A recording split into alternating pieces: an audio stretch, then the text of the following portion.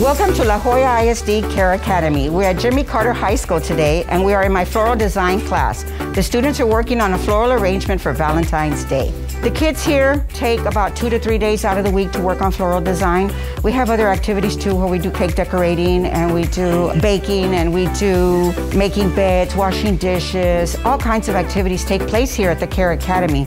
We service kids from all the district, from La Joya ISD. These are students that are 18 and above, and they are special needs students. The benefit of being in this program is that the students will receive a certificate from STC in floral design. I'd like to thank La Joya ISD for the opportunity that they're giving the students to achieve these goals. And thank you so much, La Joya ISD, for giving me the opportunity to teach them.